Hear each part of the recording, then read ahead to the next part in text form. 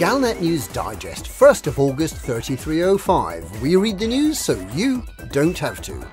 In this week's news, Refugee Palin opens corner shop.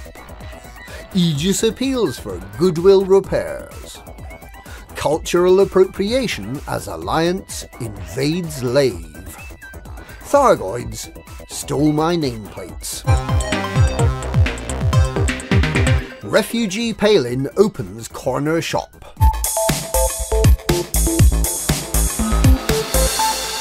Professor Ishmael Palin's engineering workshop is open for business at his new location at Able Laboratory in the ARC system.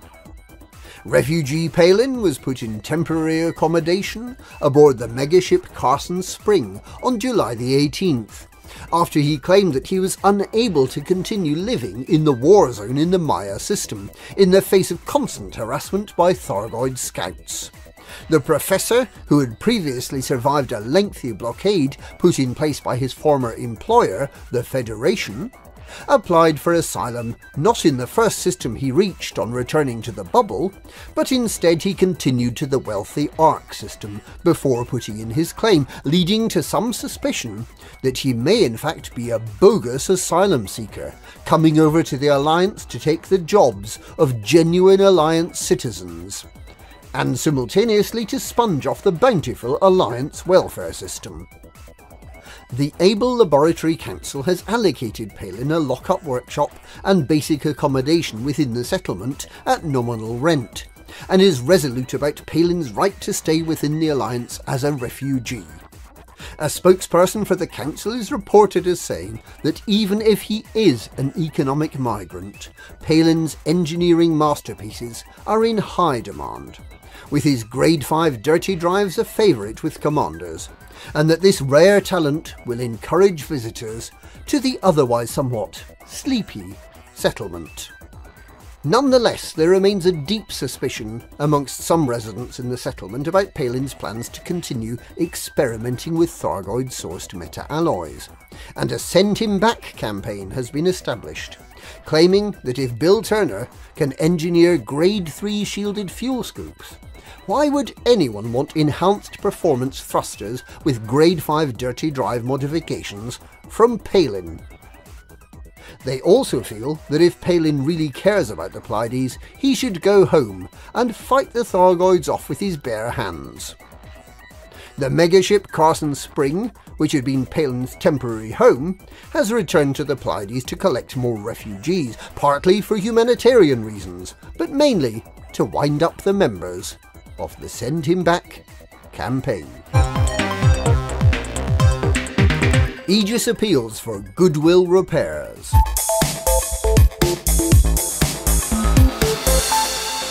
The war to drive the Thargoids out of the Witchhead Nebula appears to have been won, but with massive damage to human infrastructure. The Federation, Empire and Alliance all responded to Aegis's call to invade the area occupied by the Thargoids and their barnacles in the Witchhead Nebula back on July the 11th. The stations the powers installed were attacked and damaged, but as a result of large numbers of anti-Thargoid patrols by independent pilots, the Thargoid fleet seems to have been eliminated, with little or no Thargoid activity reported this morning.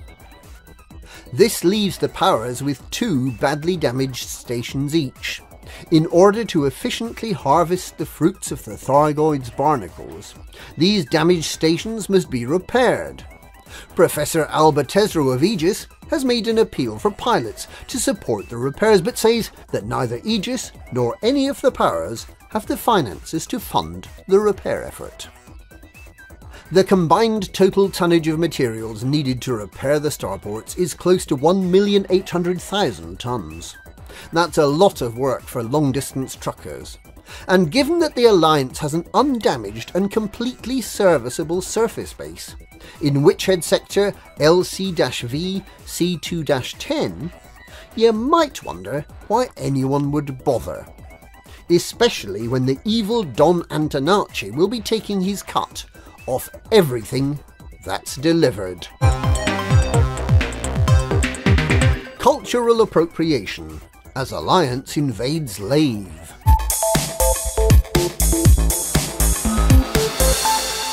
The Alliance politicians in Alioth continue to cast envious eyes on the independent Lave system, and in their latest devious move seem intent on parading the cultural wealth of the Alliance in front of the people of Lave.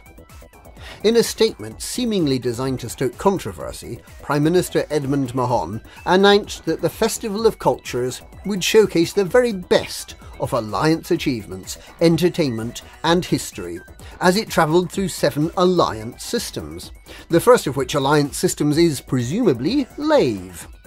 And the Fine Art Emporium has been taken over by all sorts of Alliance culture, with exhibits including cheese, brewer's yeast, and thrush, as well as a selection of modern interpretations of the lost masterpiece Pennant Street by Megan Madigan, willingly contributed, according to the Alliance press handout, by many of Lave's finest artists.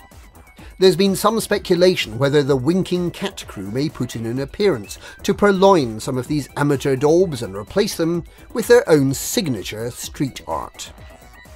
Also featured in the exhibition is the marble sculpture of Venus de Antonacci with the big boobies, a long and tedious hollow novel called Flanagan's Awake, and as Commander Factabulous correctly anticipated, an enormous wooden horse. In the remaining 6 weeks of the cultural tour of Alliance systems, the Festival of Cultures will be visiting a number of other high-profile systems, including Achenar and Sol. Thargoids stole my nameplates.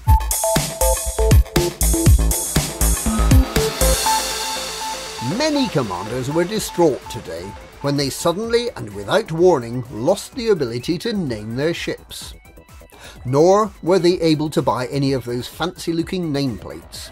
Whenever they entered the store, the shopkeeper denied all knowledge of ship nameplates and asked if they'd like to buy a decal instead.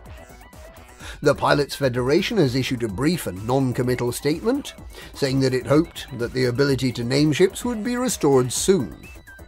However, the Society of Tinfoil Hatchery has a convincing explanation. The Thargoids did it. What better way is there to demoralise a humanity that fights wars just to get a decal that's a picture of a crossed-out Thargoid interceptor, than to deny them their shiny cosmetic items?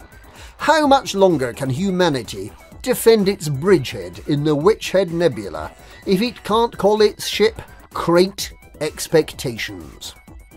The psychological war has begun. And that's this week's Galnet News. Galnet News, we read the news so you don't have to.